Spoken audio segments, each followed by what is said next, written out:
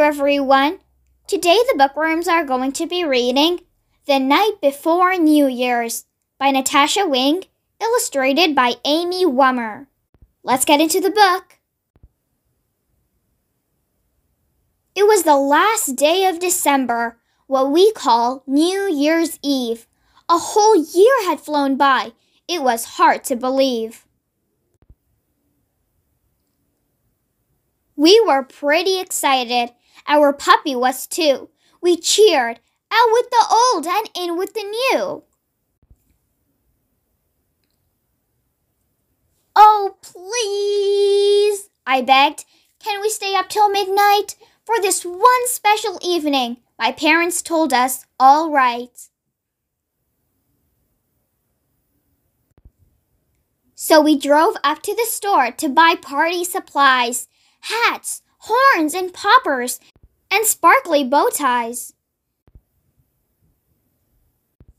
At home, we put up all the streamers and balloons, silver glitter and gold stars to twinkle up our rooms.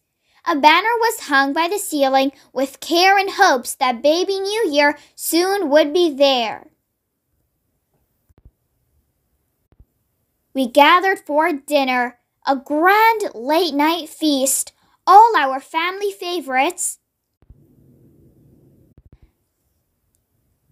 I ate 3 cupcakes at least.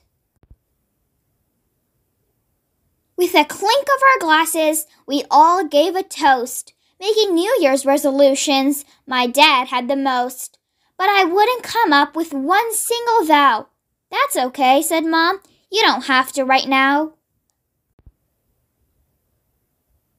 After dinner was done, we played checkers and charades, then broke out the cards for a long game of spades. We shared fond memories. Oh, there were dozens. Holidays, camping trips, and new baby cousins. Our eyelids were droopy, so we ducked out for fresh air. Then came in to watch the crowd lining Times Square. 1 more hour, said Dad, till the new year is here. Put on your hats, said Mom. Let's practice our cheer. Counting down from 10, without a single mistake, we tooted horns and popped poppers. I was now wide awake.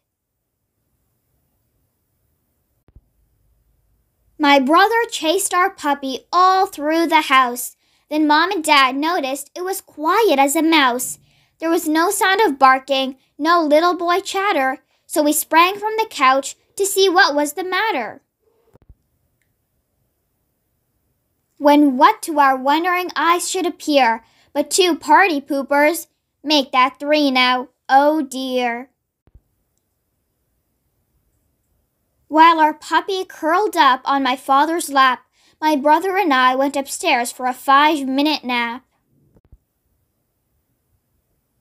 We both soon were nestled all snug in our beds, while visions of fireworks danced in our heads. The next thing I knew, it was sunny and bright. Rats! We missed ringing in the New Year last night. But that's when I came up with my resolution, I believe. I absolutely will stay up for next New Year's Eve. The end. That's it for today, everyone. I hope you guys enjoyed. For more read-alongs like these, don't forget to subscribe. If you enjoyed the book, give it a big thumbs up and share it with a friend. Don't forget to join us every day for a new video with another fun book. I'll see you guys next time. Bye!